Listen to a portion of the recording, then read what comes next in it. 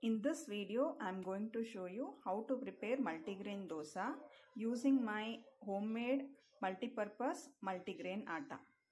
Ingredients required: homemade multi-purpose multigrain atta, salt, ghee, oil and water.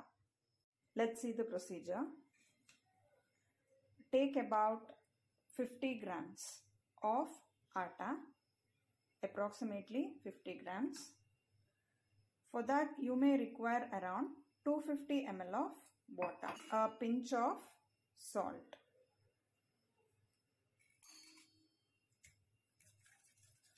Mix it well to avoid the lumps.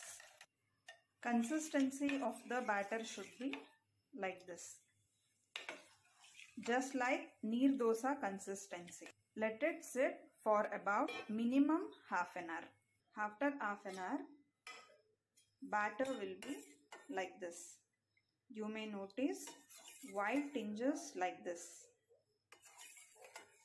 This is because of barley and other ingredients present in the atta.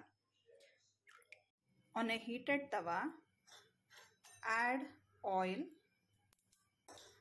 spread it with tissue paper, pour the batter.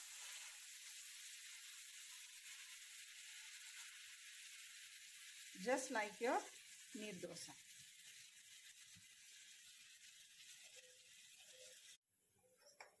When it is becoming dry, then you add oil,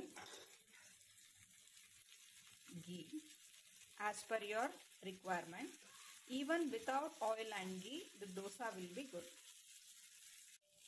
When you see edges are leaving, it indicates it is cooked well. No need to cook both the sides. Crispy multigrain instant dosa is ready to serve, which fits your lunch box.